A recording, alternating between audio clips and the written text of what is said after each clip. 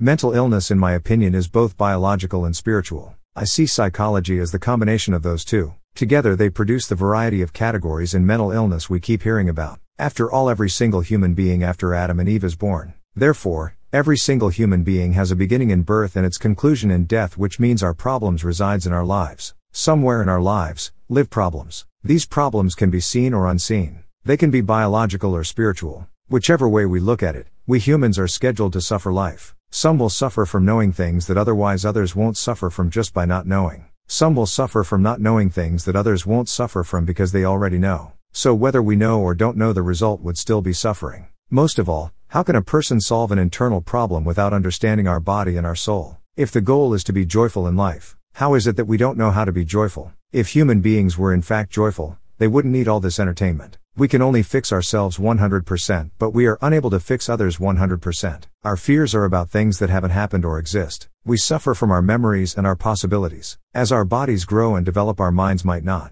For instance, a child who enjoyed his or her childhood may find the transition from childhood to adulthood very challenging. The fear that is born from insecurities could lead a person to a mental illness. Some would try to erase their memories with liquor or drugs. Everything that is physical is in constant motion, while everything that is spiritual is at a standstill. From the atoms to the cosmos, all physical things are in motion, even our bodies. We are born from our mother's body's cyclical motion. Since we are often in relation with our physical cycle, we tend to be mechanical, and it is often hard to get out of that chain reaction. The only way we could stop the chain reaction is to switch our minds into spiritual mode. Our happiness or sadness are a reaction to our physical cycle, while our body itself remain unharmed. In a sense, happiness or sadness is non-existent in the physical world. We could make ourselves happy or sad at any given moment without the help of an external force. In other words, happiness or sadness are perception but not reality. If you are sick and go to the doctor will ask you, where do you feel the pain? Because only you know where the pain is and how much it hurts. Some children desire to be adults, but once adult they might experience great disappointment. Some would feel robbed of their innocence, while others might feel burdened by their innocence. However, true happiness is found not in the physical cycles but in the spiritual world. Why is it that a mother shows affection to her child not because the baby is a life but only because he is of her flesh?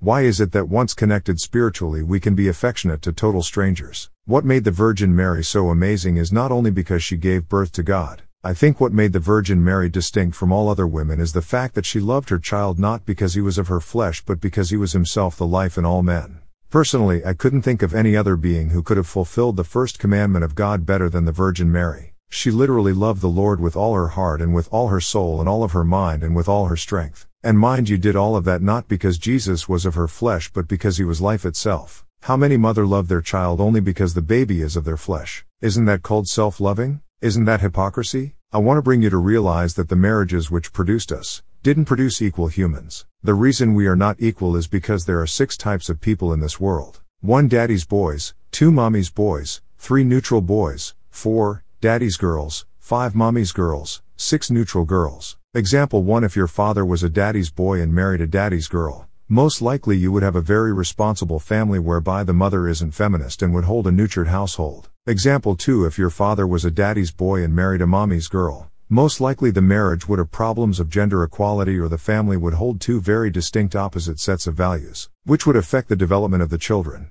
Example 3. If your father was a mommy's boy and married a daddy's girl, the relationship would be even worse than in example 2, where the family would exercise several disrespects because the man would hold feminist view he gained from the brainwashing of his mother and would try it in his marriage. The woman would automatically disrespect such values because she is a daddy's girl. Example 4. If your father is neutral and gets married to a daddy's girl, in some instance the relationship would work, but a neutral man is like a nomad. He cares only about godly things and cares less in reproducing society because he has no real respect for mankind. To a woman that is the worst. She would feel neglected or brought to a lower level. A neutral man can only live in the extremes of goodness or wickedness. They are other great religious fathers or exterminators of humanity. This is why it is extremely important that humanity keeps its marriages pure when producing children. A pure marriage would produce pure seeds biologically and spiritually. Children born as a result of sin will carry biological diseases as well as psychological problems.